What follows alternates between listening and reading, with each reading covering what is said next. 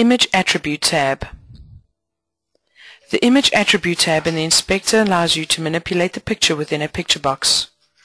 From here you can define the orientation, color mode, and then apply a vignette. These options apply to the box, not to the picture currently within the box.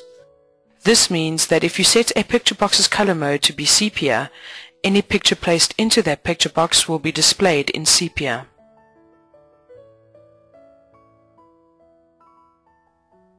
Orientation. The Orientation section of the tab allows the orientation of the picture within the picture box to be controlled. Angle. Controls the angle that can be selected from the drop-down list 0, 90, 180, or 270 degrees. Flip vertical. Ticking this checkbox flips the picture vertically within the picture box. Flip horizontal. Ticking this checkbox flips the picture horizontally within the picture box. Picture enhancement. The Auto Enhance checkbox enables automatic color enhancements for the selected image.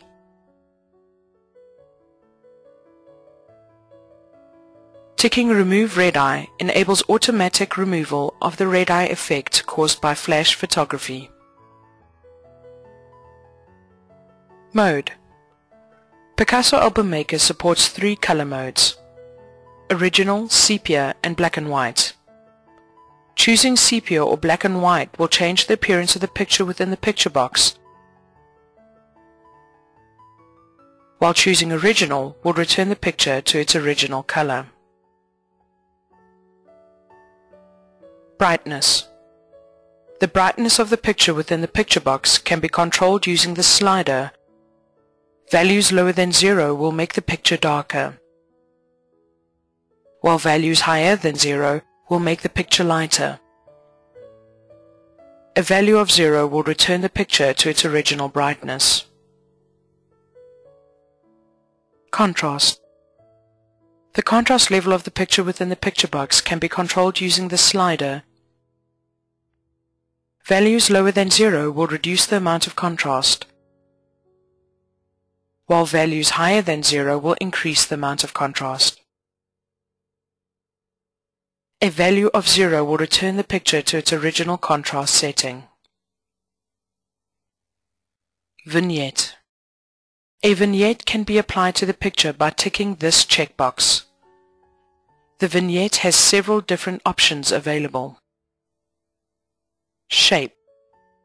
Can be set to a square, rectangle, circle by selecting the required option from the drop-down list.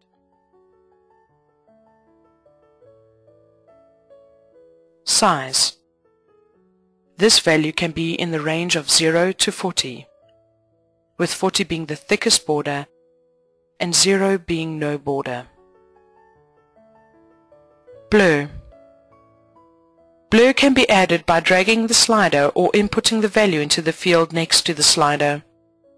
A value of 0 will define a sharp, non-blurred edge. Color. Selecting the desired color from the drop-down list or by clicking Other to select from the system color picker. A value of none will make the vignette transparent, allowing you to blend the edges of the picture into the page background. You can also use the vignette option to create an inside border effect by setting the shape to a rectangle